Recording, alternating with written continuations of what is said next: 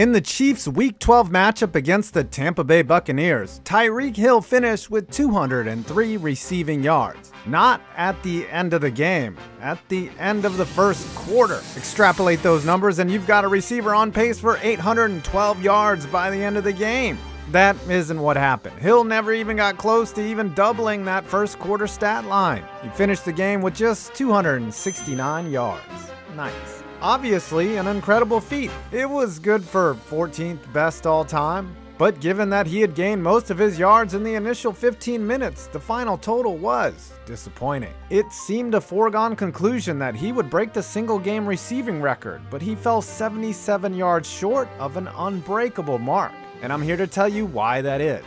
Why the single-game receiving yards record will never be broken is coming up right now. Who set the record and how?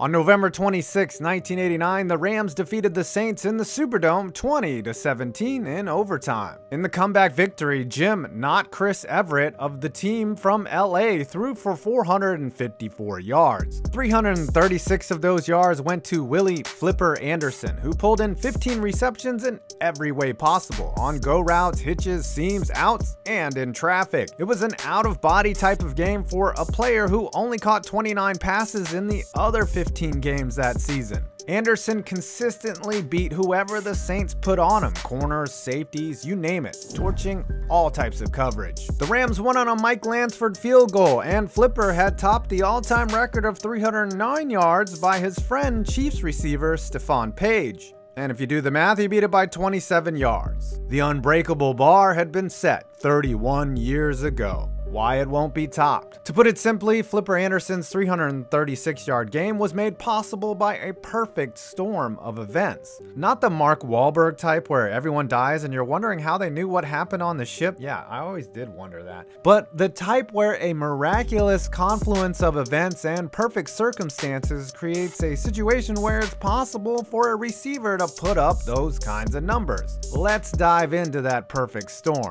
First, the receiver has to have a career day. Duh.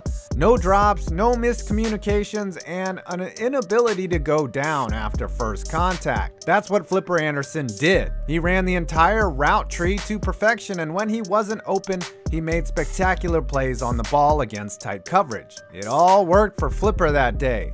Everything that was thrown to me, I just caught. Anderson said in a statement so literal, my head did the opposite of exploding. So too does the quarterback. Sort of. The quarterback has to be firing on all cylinders. The receiver can't have a career day if he's not getting the ball, no matter how well he's running his routes and beating the coverage. But the quarterback can't be too good. He can't throw too many touchdown passes and get his team ahead. We'll touch on that later. A couple picks might even be good to get the passing yards up but keep the score low. That's what Jim Everett did perfectly. He threw for 454 yards on 51 attempts, but only one TD pass and a pair of interceptions. It has to be a bizarrely effective game, but not efficient. Side note, Everett's most efficient day as a pro was when he sacked himself against the 49ers. The opposing coaches let it happen. Flipper Anderson wasn't even the Rams' top receiver in 1989. That was his teammate, Henry Ellard, who was injured and missed this game. That meant the Saints were going to key in on the Rams' running game using their 4 Pro Bowl linebackers, Sam Mills, Ricky Jackson, Vaughn Johnson, and Pat Swilling. Their defense was unbalanced. All of their talent was in the front, and the secondary was severely lacking. Even with those great linebackers, their pass defense ranked 22nd in 1989. Flipper wasn't the guy who was supposed to go off that game. Color analyst Joe Theismann didn't even mention his name in the pregame. Instead, he talked about Aaron Cox, who would be filling in for Henry Ellard. Flipper had just 19 receptions that season, but they were mostly big plays. His aggressive routes were especially effective against Saints rookie corner Robert Massey and third-year corner Toy Cook, who looked like tiny fish out there compared to Flipper. That's a really esoteric reference. The Saints didn't have a lockdown guy to put on Mr. Anderson. That's an easier reference. But the Saints could have double or triple covered him on every play, but they didn't, because they really didn't need to.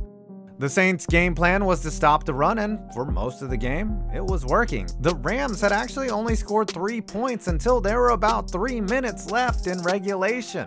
It was a furious comeback led by Everett and Anderson that tied the game up. By the time the Saints did start rolling coverages to Flipper, it was too late, and more importantly, it didn't matter. He was catching the ball in between 2 defenders at a time. If there was a way to catch the pass with his dick, he would have. They have to be trailing most of the game. Play calling in the NFL is all about situations. When you're up, you run to kill clock. When you're behind, you throw to score quickly. The Rams were down almost all of regulation and down 14 points, like I said, for a good chunk of the second half. The offense has to hurry up and run a ton of passing plays. The Rams ran 79 plays in the game, which was well above their average that year, 64 offensive plays per game. More plays, more passes, more chances for Flipper to get the ball. That's a simple equation.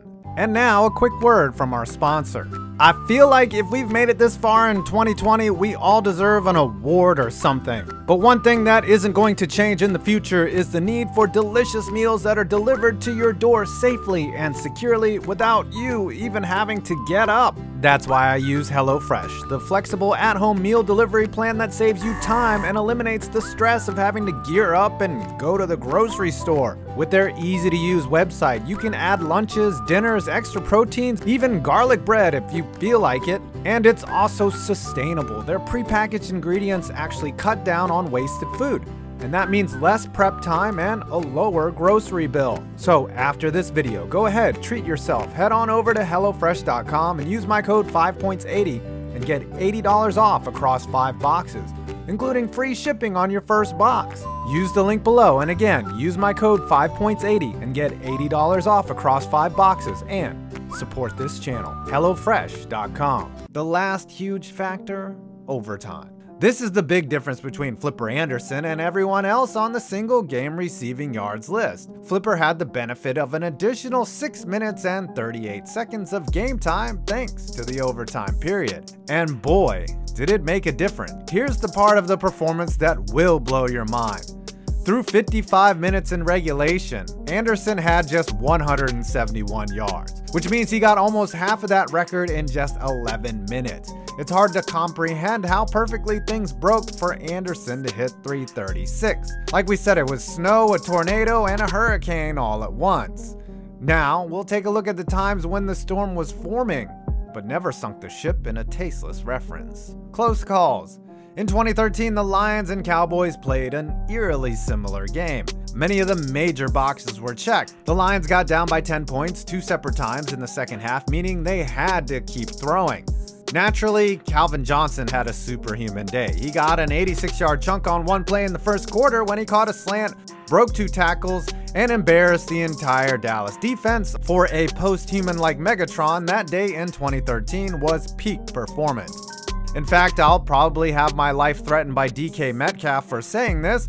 We'll likely never get an athlete at wide receiver like CJ ever again. Matt Stafford was extremely prolific, but not efficient.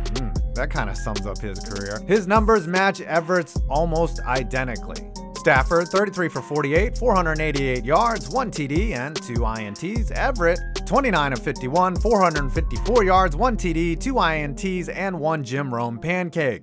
These are the kinds of bizarre things that need to happen to create a situation where it's possible to break 300 receiving yards. The conditions were close to the Rams Saints, but lacked one crucial that might almost certainly would have allowed Megatron to eclipse 336. The game didn't go to overtime. Womp womp. Tate no longer needed to toss the ball around the yard, but rather run the ball and throw short passes to Travis Kelce. The huge first quarter also forced Tampa to change their game plan. They quickly learned that they needed to shift coverage to Hill, and they did. Hill nutted immediately, whereas Flipper Anderson snuck up on the Saints and exploded at the end, which didn't leave them time for in-game or halftime adjustments. That was fine for the Chiefs, who had plenty of options. The Rams, of course, didn't have that luxury. As for the Lions, their non-Megatron receiving options included a 32-year-old Nate Burleson, Ryan Broyles, Chris Durham, and Kevin Ogletree. Essentially, it was Calvin Johnson or bust for the Lions until Golden Tate got there for the following season. God damn, I feel sorry for Lions fans. One last close call. Julio Jones hit 300 yards on the nose against the Panthers in 2016, but the once good Falcons took their foot off the gas when they reached a 2-score lead. I think they could have saved some of those touchdowns and yards for another game that year, but yeah, they didn't kneel on every play like they should have in the Super Bowl, but they were more interested in shortening the game rather than getting Julio the record. And that's what it comes down to. To beat Flipper's record of 336 yards, it would take yet another perfect storm, and I just realized that the game ironically took place in New Orleans. Huh. Well, I hope you enjoyed this. Please leave a like and of course subscribe for more interesting stuff about sports. I'm 5 Points Vids and you made it to my next video.